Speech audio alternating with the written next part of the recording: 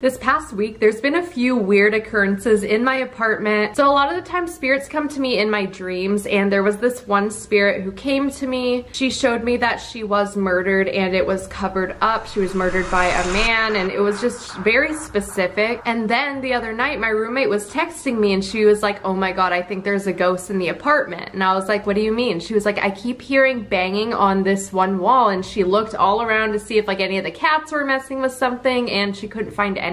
I then told her to tell it to leave her alone and go away, and I guess the banging stopped. But then when I came home, I noticed this dark shadow was here, so I saged and got rid of it. So I'm gonna ask Lola, my haunted doll, and see if she knows what that was all about. The link to the spirit box app I use is in my bio. Lola, do you know if there was a woman that visited me in my dreams quite recently? I heard yes and yes. Is it true that that woman was murdered? Lost. I heard lost. Yes. Yeah, she did kind of feel lost, like confused. Do you know if that banging on the wall had anything to do with the woman who visited me? Yes, and I heard the wall. Lola, do you know anything else about that woman?